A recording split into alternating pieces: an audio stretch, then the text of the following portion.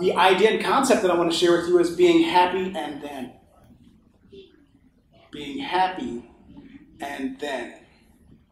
You can choose whatever kind of emotions that are fun, delicate, that are just pleasurable in any way, shape, or form, and then do the things that you wish to do within your life. That makes your journey all the more fantastic. It makes it more sweet. It makes it more fulfilling. Really allowing yourself to go, and now, moving forward. Just getting a snapshot of where I'm coming from, talking about how you have to care how you feel. You really do have to care about how you feel. Because if I'm talking about this being an emotional world, well, check this out.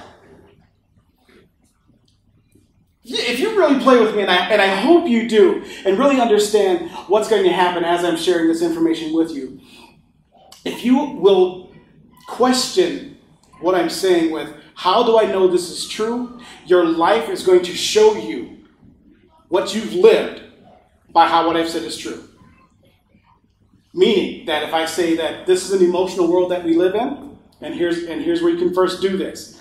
So, I think and say that I need this amount of money in my bank account, I need this wardrobe, I need this type of partner, I need this type of car, I need this type of lifestyle. I need all of these things so that I can be happy.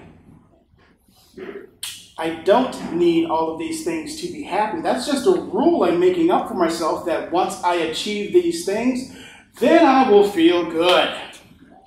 Now, I don't need the wardrobe, the partner, the car, the bank account, the lifestyle. I don't need all of those things to be happy. I only want those things because I think they're going to feel good in their achievement. So now that means everything that I have in my life, I say that I'm going to feel good. I want them because I'm going to allow myself to feel good. Now this makes the concept of loss laughable. How can you lose anything when everything you'll ever have will be the feeling that you generate?